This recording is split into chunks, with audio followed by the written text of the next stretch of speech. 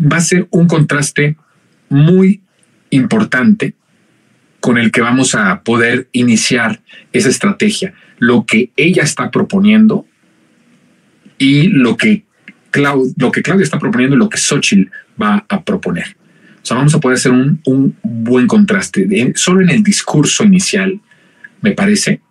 Usted ahorita le pasamos un momento del discurso que era un discurso de mano dura, un discurso de construir una cárcel de alta seguridad. Fíjense, Andrés Manuel propuso 2 bocas, tren del Istmo, el tren Maya, todos las grandes megaobras, ¿no?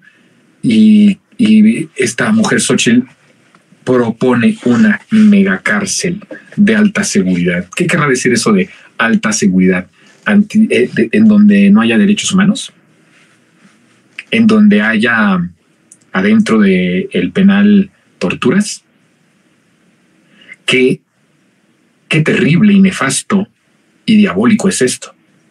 Si Xóchitl Gálvez quiere hacer una cárcel de alta seguridad, que no es otra cosa más que una cárcel de los neofascistas, de todas estas personas como el propio Bukele, sin purgar y transformar el Poder Judicial, imagínese usted a un inocente. Si hoy las cárceles, ahí como están llenas de gente inocente, imagínese en una cárcel de alta seguridad que seguramente será el estilo de los Estados Unidos, que son estilos en donde prácticamente no puedes ni moverte dentro de los espacios en donde estás encarcelado. ¡Qué pesadilla! Yo sí hago aquí una advertencia. ¡Qué miedo! ¡Qué miedo! O sea, Xóchitl se estaba haciendo la mencita y se estaba haciendo la cotorra y la que pego mi chicle y la de que soy una maleducada y una majadera, todo eso, ¿no? Y uno dice, bueno, está bien, así es la señora.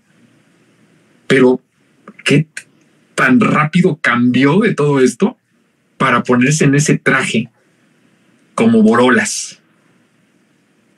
Así, autoritario, dictador, genocida. Qué rapidito le cambió la piel a la señora.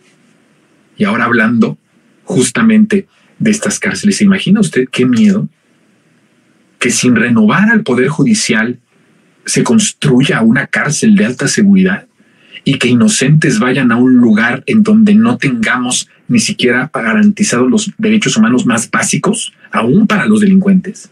Porque estos creen que los delincuentes no merecen también que se defiendan sus derechos más básicos. Ese discurso es parte de lo que voy a hablar la siguiente semana. Ya se me están quemando las habas, ¿verdad? Para hablarles, porque eso es parte de la cultura de la muerte que está más arraigada que como nunca usted cree en la gente, ¿eh? Yo he hablado con obradoristas que traen la cultura de la muerte y que ahorita lo que yo dije, que los delincuentes tienen derechos humanos, híjole, me crucificarían, y son obradoristas, ¿eh? Ojo. Entonces viene esa cultura de la muerte. Imagínense ustedes a las indígenas, a los indígenas, sobre todo mujeres, más mujeres que hombres, pero también muchos hombres que están en las cárceles de manera injusta. Sin renovar el Poder Judicial y tener una cárcel de esas magnitudes, imagínense ustedes. Es que, de nuevo les vuelvo a decir, dejó de ser graciosa la señora. Y ya se ve el tonito calderonista en todo, en el discurso, en la primera propuesta que hace. Ya se ve Calderón en todo de Xóchitl. Me parece que